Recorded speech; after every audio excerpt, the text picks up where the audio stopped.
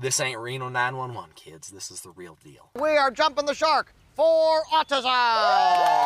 On December 4th, 2022, at about 6 in the morning, officers were dispatched to the downtown Reno area. A welfare check was requested for an individual who was barefoot and possibly armed with a knife. Due to the nature of this call, there was a multi-officer response. Typically, in these cases, you'll have at least one officer that goes with the less lethal option. Also going to see why the taser is a terrible cold weather option. Officer 1 takes less lethal coverage while the other officers draw down with their guns. I'll go taser if you want.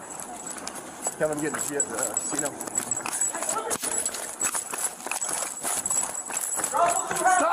Stop now! Fun fact, this is a Taser 7. Taser 7s come with a 2-cartridge port, which can be loaded with a close quarter and a standoff cartridge. There's even more fun facts. The way that the Taser 7 is designed, as long as you get 2 probes on target, you can get the neuromuscular incapacitation, because it's going to send power to all 4 darts. So essentially you can